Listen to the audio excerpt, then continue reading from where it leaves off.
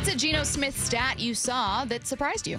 Now, when we talk about Geno and the texters weigh in, what are some of the arguments they have or some of the downfalls that they say that Geno has? Struggled over the second half, threw interceptions in the second half, that he benefited more from good receivers. Again, these are I'm summarizing arguments that I've seen most often.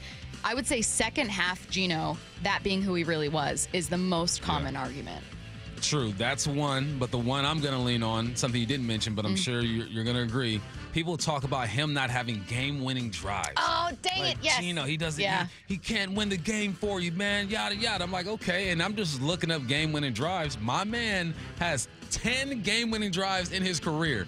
5 fourth-quarter comebacks. I was tripping. I'm like, this can't be true. His rookie season, he put together 5. They beat Tampa, Buffalo, Atlanta, New England, and Cleveland. And then you go to year 2, he puts 2 more together. They beat Tennessee and Miami. And then, believe it or not, they're crediting him with 3 game-winning drives last year against New York and the Rams twice. So I think that we got to kill that noise. So he's been a starter for 3 years, and he's got 10 game-winning drives. I think the most ever is around 80-something. Ben Roethlisberger is up there, but he played for like 15, 16, 17 years. At least 40 years. All right, so I'm looking at Geno. I go, okay, it might not look pretty to some in the second half of the season. I understand that, or maybe even in the fourth quarter. But the numbers don't lie. The stats don't lie.